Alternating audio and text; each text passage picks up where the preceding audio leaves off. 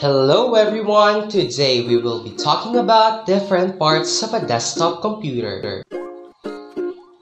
Do you know what is a computer? A computer is an electronic device that has the capability to manipulate information and store or retrieve information.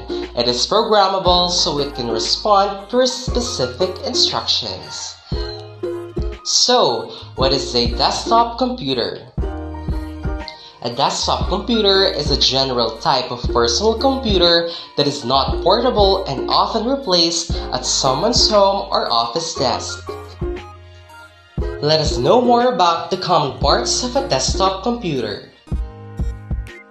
Desktop computer is designed to fit securely on top of a desk or working table, usually with the monitor sitting on top of the computer.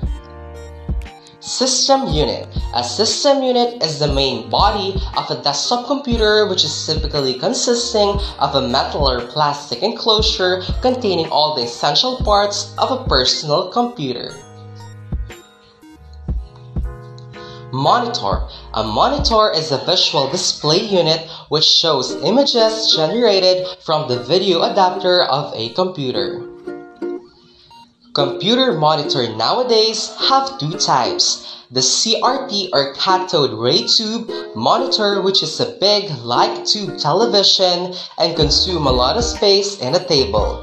However, it is the least expensive monitor option. The LCD or liquid crystal display and LED or light emitting diode monitor is thin and saves energy but costs more.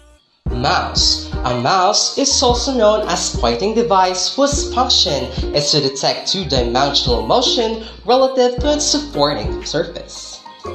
There are two types of computer mouse, the USB optical mouse and the wireless mouse. Keyboard.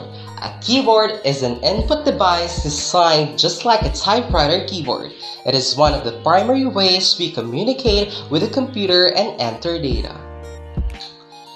There are three types of keyboard, the PS2 keyboard, the USB keyboard, and the wireless keyboard. Speakers. Speakers are external audio device which is commonly equipped with a low power internal amplifier. AVR. AVR or automatic voltage regulator. The role of automatic voltage regulator is to reduce the 5-volt signal to lower voltage required by microprocessor. Others prefer to have a UPS or uninterrupted power supply which costs much than AVR, but good enough because it has its own chargeable battery, enabling your computer not to shut down in case of power failure. Good job! Now you know the common parts of a desktop computer.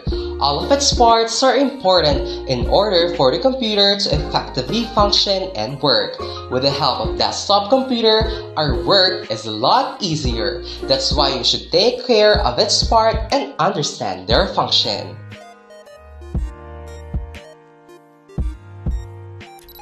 I hope you learned something new today. Thanks for watching!